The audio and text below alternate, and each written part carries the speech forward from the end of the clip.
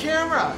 This is the Blackmagic URSA Mini Pro G2 4.6. We just got it here at Spekulor this summer 2019, and I thought we'd talk about it for a minute, see why I like it, what's going on with it, and show you some footage we shot with it.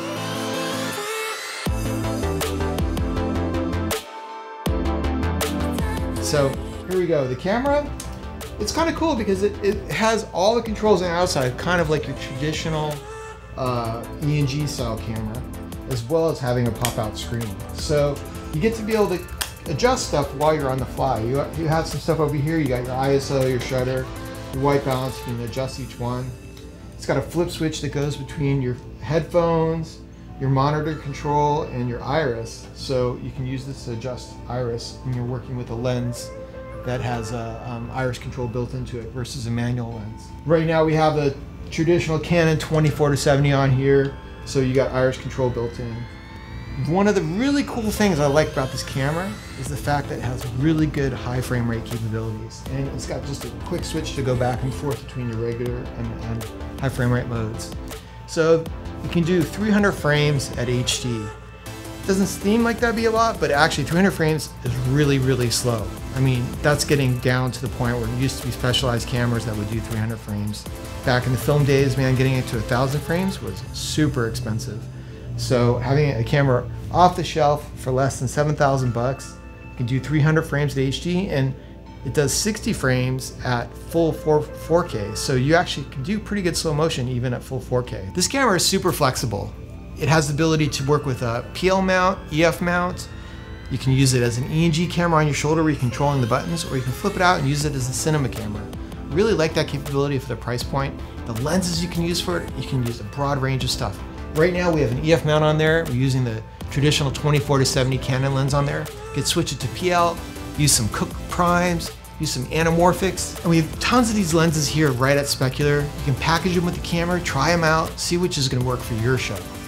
Okay, well, you know, you can totally get into the weeds and get into all details of this camera. And, you know, the point of this video is not really to get into what every function does, but the camera has a really good image for the price. I've kind of converted to liking Blackmagic. I've always been kind of more of an Alexa or Red guy, and I still love those cameras, of course. But for the price point, this does an amazing image and really, really is nice to work with. We have some of the small cameras, the Blackmagic Pocket Cinema cameras, and this could be the A camera. Those are running as B or C camera for it. Intercuts pretty well, and I'm sure we'll have the new 6K one as well very, very soon. All right, we shot some footage with this camera. We're gonna put it at the end of this video. Take a look at it, let me know what you think. Let me know what you think about the camera too. All right, take care, and we'll talk to you again soon.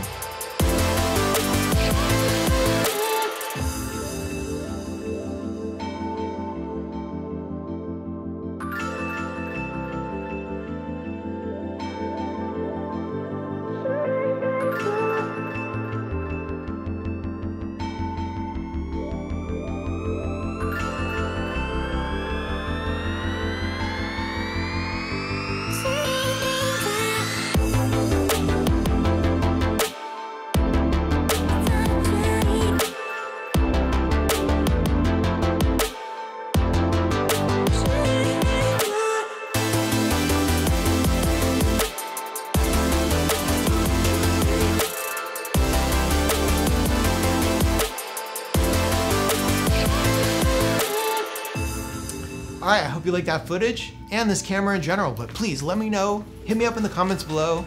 We want to keep making these videos and show you all these different cameras, so let us know. Take care.